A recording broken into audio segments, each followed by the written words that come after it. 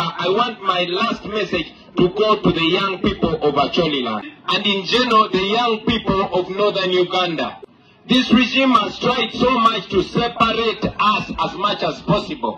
They want to oppress you from your end and they oppress us from our end. And they've tried to draw a big trench between us so that oppressed people don't come together. And they've used the respectable people from my land and the respectable people from your land to brainwash you, to keep you slaves forever.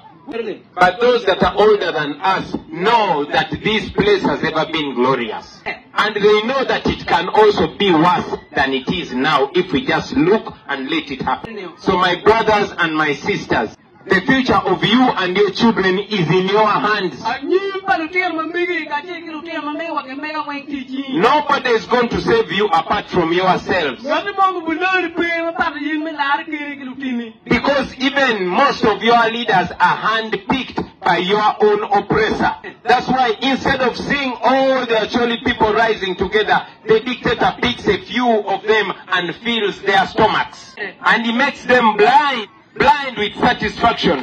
They don't even look behind because they drive expensive cars and live in expensive places in Kampala. They say, oh, I am the only Acholi who is here. A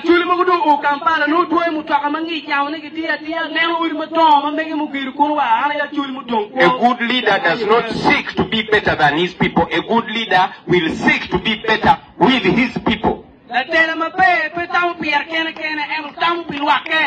So young people of Acholiland, young people of Northern Uganda, I can no longer be allowed to tell you these things because if this was a rally, military will be everywhere. Today, we are supposed to only be talking about the good things about Comrade Tolit. But I'm saying this because I know he will be happy when I say this on his funeral. If I died before him, I would want him to say this on my funeral. My brothers and sisters, until you stand firm and say enough is enough, this will not end. We can only tell you the truth. It's up to you to wake up. I know that there's so much investment, so much money that is going to be put to come and dilute this that I'm saying. But the truth is the truth. When the struggle is over, we shall wear the victor's crown. We shall wear the victor's crown. We shall wear the victor's crown. When the struggle is over, we shall wear the victor's crown. In a new Uganda. People power! Power! Power! Power! People power! NUP!